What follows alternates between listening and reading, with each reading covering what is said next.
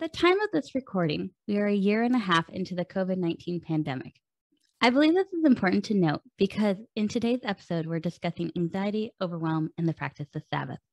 And I believe that in the past year and a half, pretty much all of us have become familiar with this idea of anxiety and overwhelm, which is why I'm excited today that Nicole is with us. Nicole is a licensed mental health counselor in the state of Michigan. She owns Restorative Counseling Center, a private group practice offering mental health therapy to her local community. Her passion is journeying alongside women struggling with anxiety and overwhelm. In doing this, she blends biblical principles with psychological tools and techniques. And I've asked Nicole to come on here today and talk to us about this concept of anxiety and overwhelmed and how the practice of Sabbath can help with those two things. And so thank you so much for being here, Nicole. I really appreciate it. Thanks, Rachel, for having me. All right, to kick our conversation off, Nicole, how about we start with the people you see coming into your practice, especially Christian moms. I know that you and I were talking a little bit how you see a lot of moms struggling with anxiety and overwhelm. And I was wondering if you have any insights into why we seem to be experiencing this on such a large level. Yeah, absolutely. That's a huge majority of what I see in my practice. Like I was sharing with you, about 90% of my clients come to me with their main reason for counseling being anxiety. And as we dig in deeper to their story and what's going on in their life, of course, there's a lot of things that are underlying that. But some common threads that I see, a lot of women are burnt out. And I think a lot of that has to do with the hurried culture that we live in, this busy world, quote unquote, and constantly moving from one thing to the next, not taking time to notice. Also, we live in a very fear-based culture, and now more than ever, I think that that's true as well. And also, I would say either a lack of boundaries or not an understanding of boundaries, feeling like boundaries are selfish. So a lot of times we'll do a lot of work around boundaries as well. Those are all great points. Let's dig into a little bit deeper with examples with motherhood, like you talked about boundaries. Are there any kind of boundaries that you see pop up within motherhood that you're talking about that affect this anxiety and overwhelm? Yeah, and I just want to make sure I share too that this is not from a place of judgment, and that every story is unique. And again, when we're working on it one-on-one in counseling, we can dig underneath of what's kind of going on in that person's story. But what I see presenting a lot is that from a good intention, moms tend to center their lives around their children. And while that, again, is a good intention and God has called us to that as a ministry in our home, we can swing to an unhealthy state of that, where we're not taking time out for God, we're not taking time out for our marriage, and we're not taking time out for ourselves. And all of those things can help us be a better mom. And so I think that's one of the main things that I see is just feeling this pressure that it has to be all about our children all of the time. And that leads to that burnout, I think. And there are some, I think, healthy boundaries that can be in place there. But there's examining what are those expectations that you either are putting on yourself or that culture is putting on you. Yes.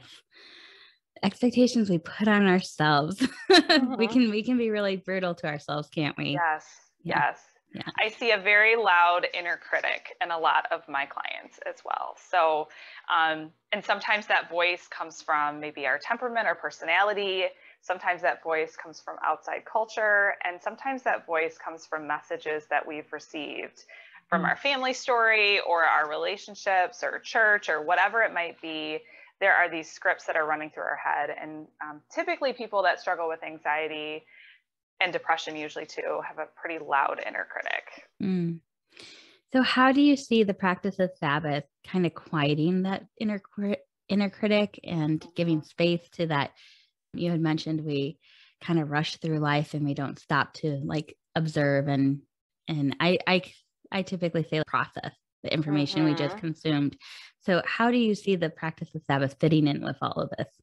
Yeah, so I think Sabbath really aligns with that practice.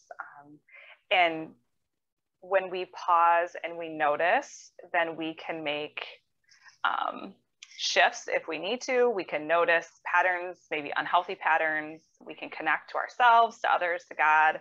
So I think that Sabbath can be a really helpful space and tool to begin to slow down, to pause, and to notice. And we may do that in a structured time on a Sabbath, but also just giving ourselves permission to do that throughout our entire week as well. Would you say that Sabbath gives you a space to become more self-aware and more aware of God's presence in your life?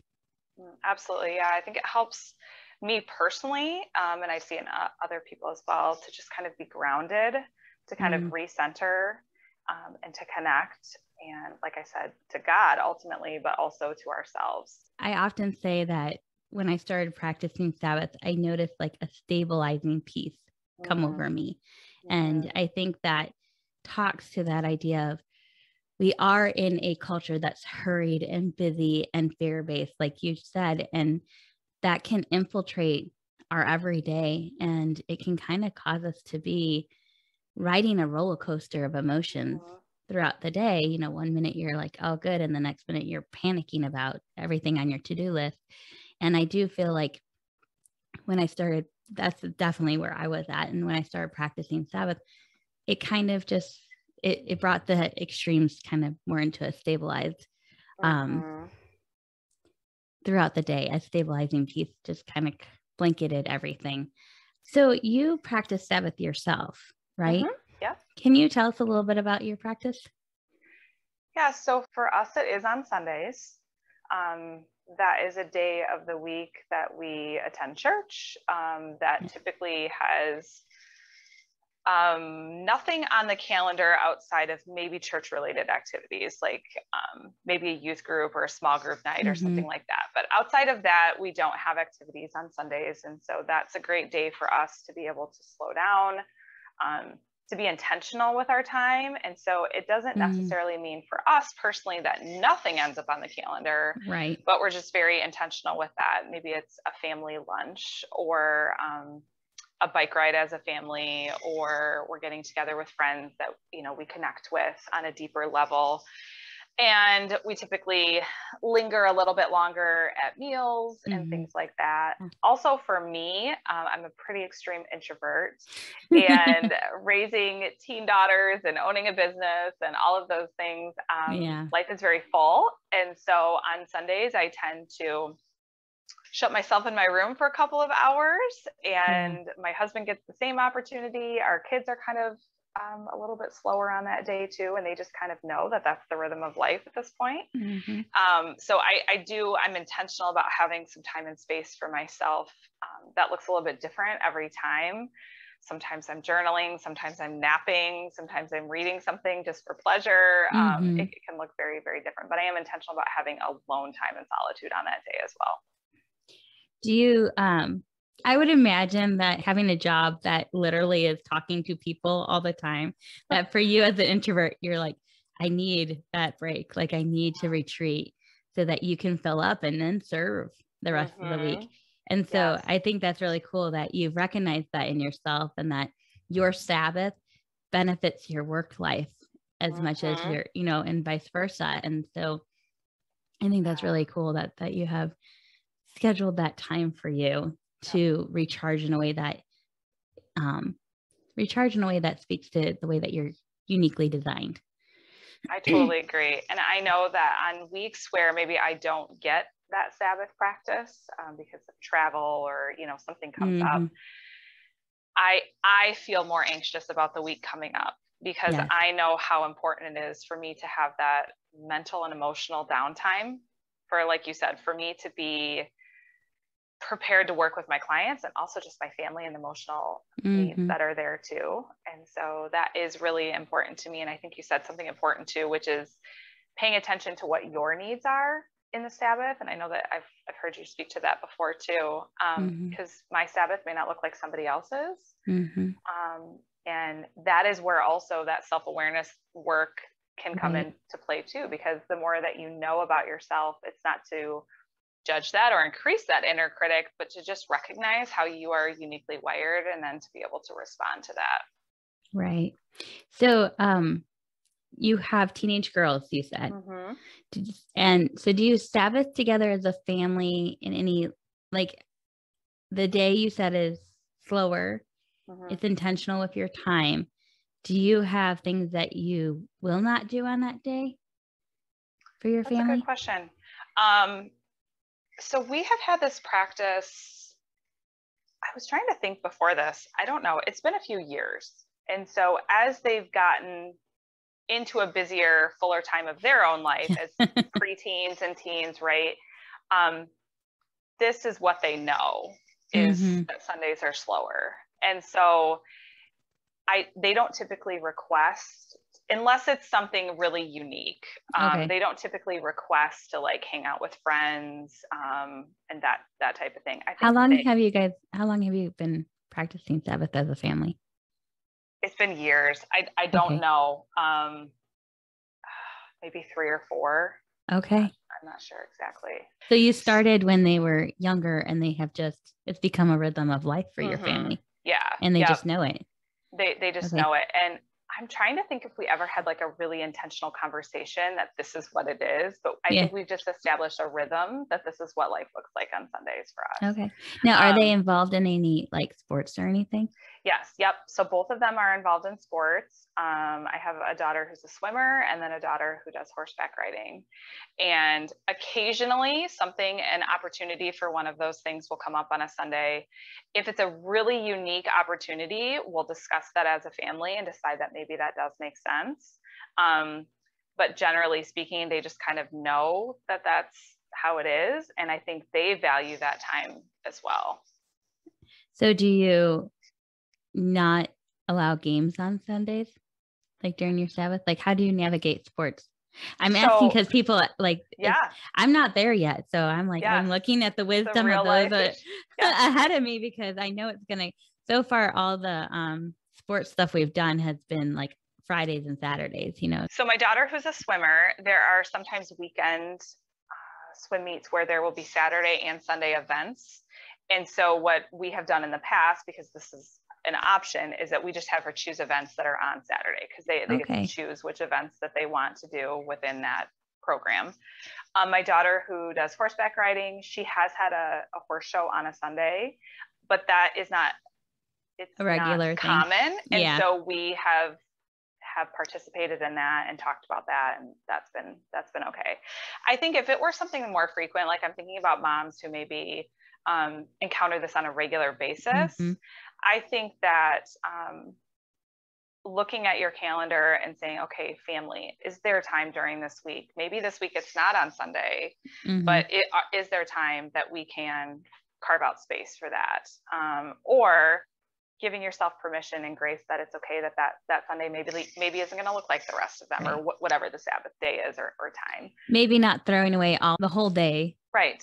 Just because you have a competition in the morning doesn't mean you can't Sabbath in the afternoon, is what you're saying. Okay. Yep. I think sometimes, and this goes back to the expectations that can create anxiety.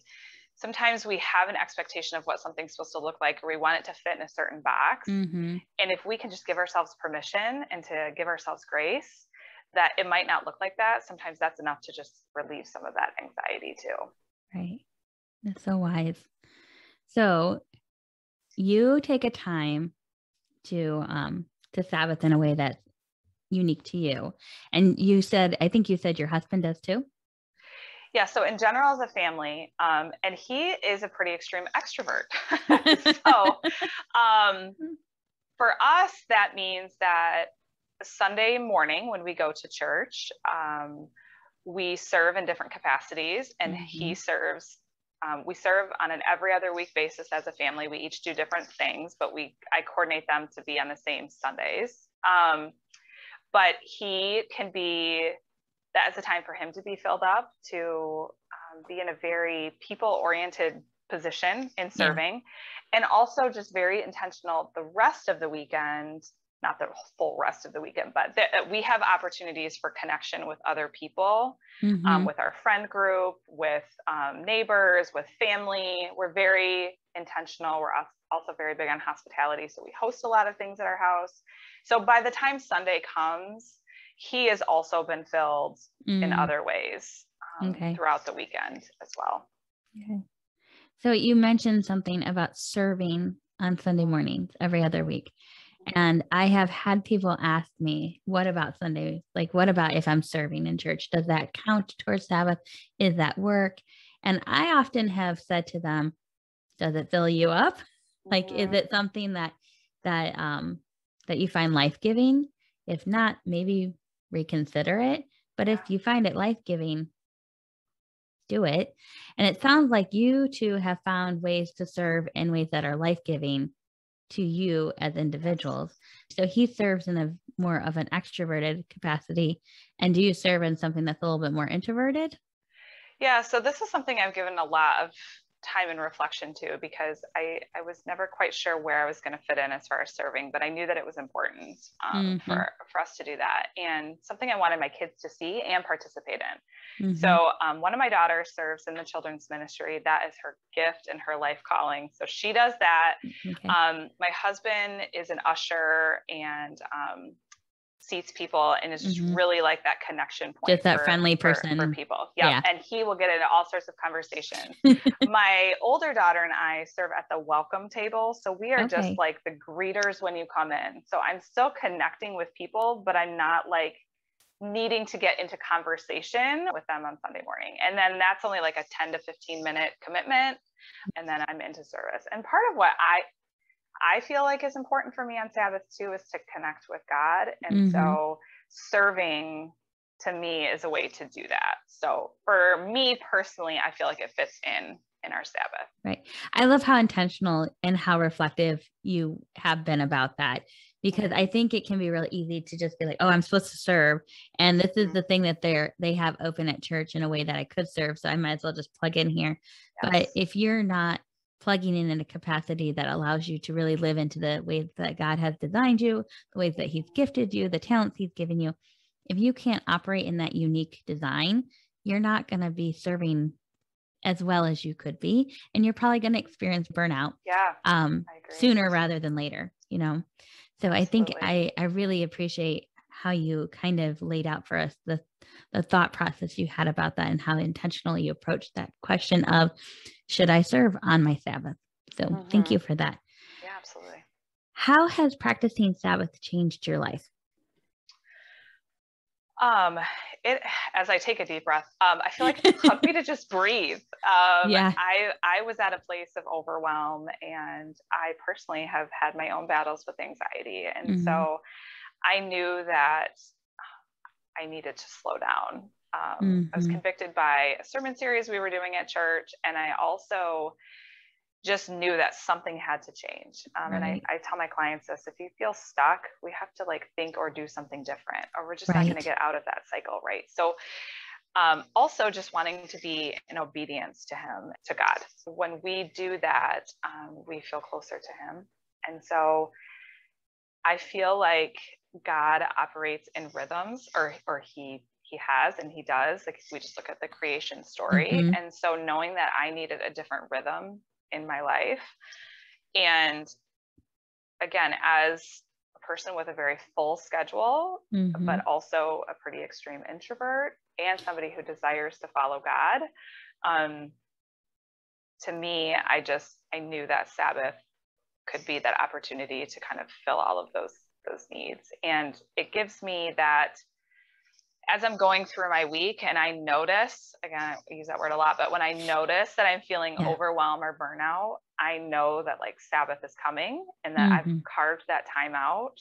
Because if we don't intentionally carve that time out, whether it's Sabbath or pause or anything in our life connection, it's really easy to just not have that happen in our life, because there are plenty of other things that can fill that time. Right. I think when you're talking, what came to my mind is that idea that life is busy and full. You're going to be tired. Like it just physically, you're going to be tired. Mentally, you might be tired because you're carrying a pretty heavy load.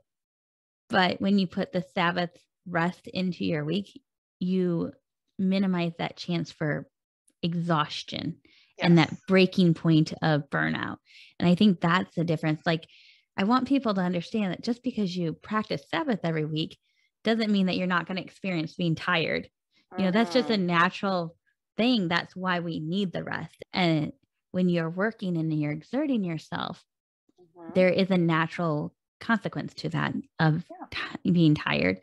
But Sabbath allows for that to be replenished and refueled and restored, you know, energy levels and whatnot. Yeah. I think that's an important point to think about the difference between being tired or being exhausted. And I think when we operate in a continual rhythm of being full and busy all the time, and we don't take that time to pause, that's going to lead to that exhaustion and burnout. Right. And I liked what you were saying about noticing. And I think this is where what it made me think of that is you're like, I keep using that word noticing, but I think it's true because when we're moving through our lives so fast, we lose the ability to notice, are we pushing ourselves past that exhaustion level? We lose the ability to notice the effect it's having on our relationships with God and with each other. And so the fact that it slows us down just enough, like we're not talking about slowing down to the point where all you're doing is you get up in the morning, you're like trudging through your day, you know, like that's not what we're talking about. Like you're still have a full life and you should, because God has called you to things and he has a kingdom purpose for you. And so you need to live into that calling, and it's going to be full. It's an adventure with him. Right. But slowing down to become aware of the work you're doing with him and the way that your self is moving through that work with him. That's what we're talking about. We're talking about that kind of observation in our lives. What tips or suggestions do you have when it comes to practicing Sabbath? My biggest suggestion is just to decide that you are going to honor God and honor yourself by honoring Sabbath. I think it has to be just like any other change we're going to make or goal we're going to set or rhythm we want in place. Like we have to decide to do it first. So just deciding. Also, not feeling like you have to have it all perfectly planned out before you begin the rhythm of Sabbath. Just maybe starting with carving out a couple of hours or a day or whatever it is that works for you and your family. I think also really letting go of those should statements of what Sabbath, outside of what God has called it to, of what Sabbath, quote unquote, should look like. I love that you're putting this out there and just giving people lots of different ideas, because it's going to look different for different people in different seasons of life as well. Right. And then I think the other one is to just pay attention to your own emotional and mental and physical needs, because that's going to tell you what you might need to incorporate into that Sabbath. So good. Yes. I think it's so important that people see that there's different ways in which you can approach the Sabbath, but the one recurring theme I see across the board is intentionality. Actually, two themes. Every person I've talked to about their Sabbath practice, the things that come out are intentionality and just a commitment to keep showing up each week and doing it, even if it's not perfect. Just keep showing up. And so I think if those two things are part of your practice, you're going to benefit from it. Yeah. Do you suggest a Sabbath practice to your clients at all? I'm just curious.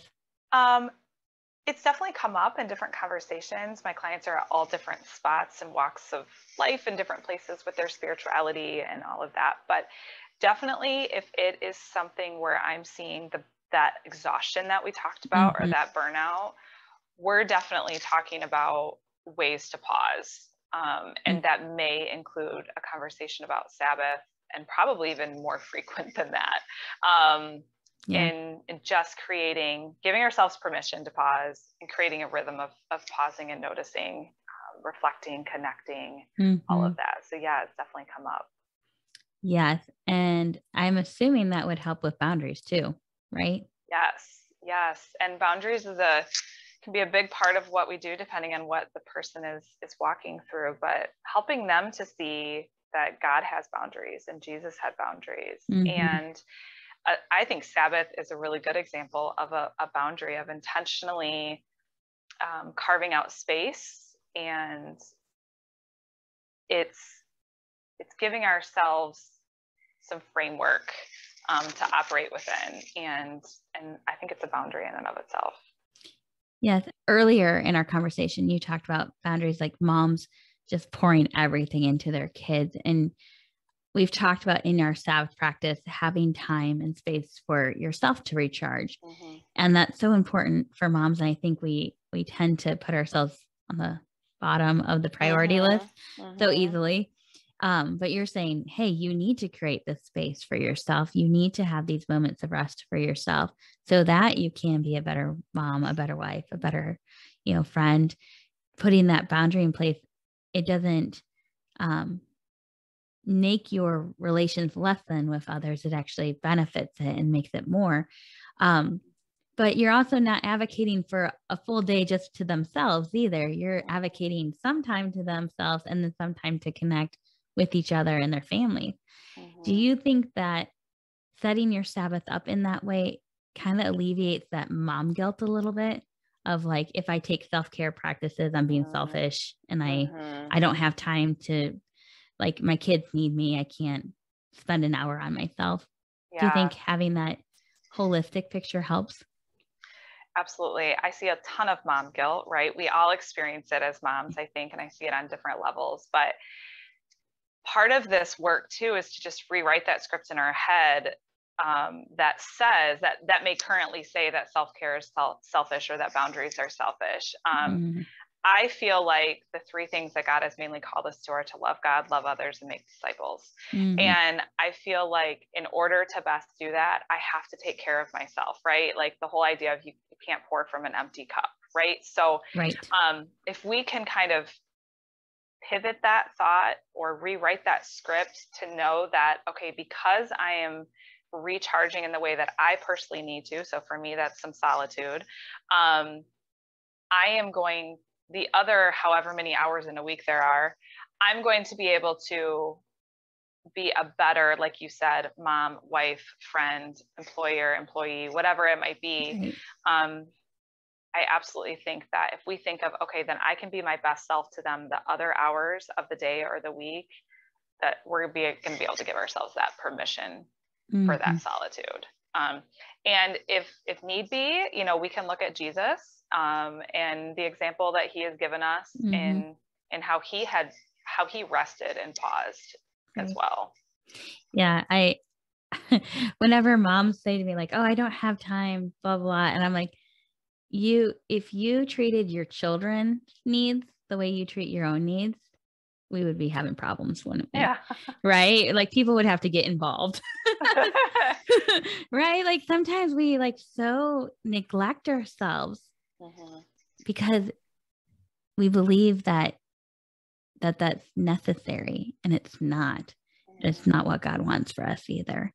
And so I hope if those of you who are listening, if you only take one thing away from this, I hope that's what you take away from it, is that you have permission to rest. And it's something that God desires for you. Yeah. Well, Nicole, before we wrap up, why don't you tell us about a resource I knew you have for those listening?